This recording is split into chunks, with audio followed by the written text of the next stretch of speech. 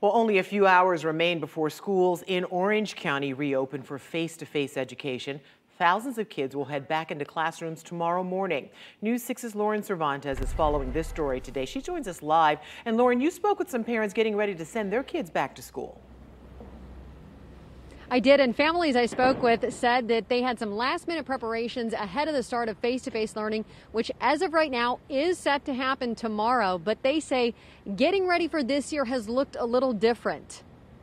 Our fourth grader, his teacher was talking to them this morning about their opening procedures as far as their staggering start times at the elementary school. Monica Brown has 4 boys in the Orange County Public Schools district. An 11th grader, 9th grader, 1 in 6th grade, and 1 in 4th.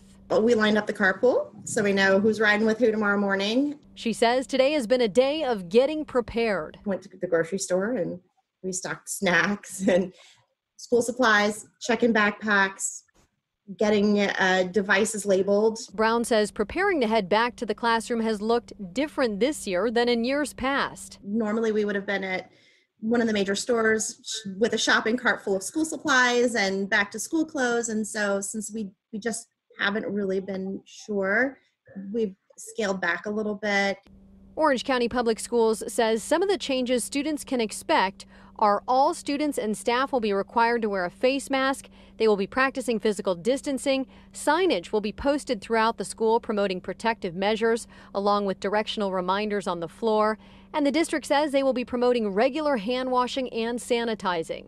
They're trying to really make sure that parents understand, bring your masks, review the safety procedures. They've emailed out, instructions on what it's going to look like. They're updating us on what lunches will look like.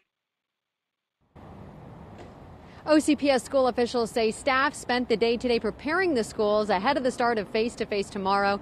And the OCPS Medical Advisory Committee is expected to meet again tomorrow morning. For now in Orange County, I'm Lauren Cervantes getting results, News 6. Back to you in the studio.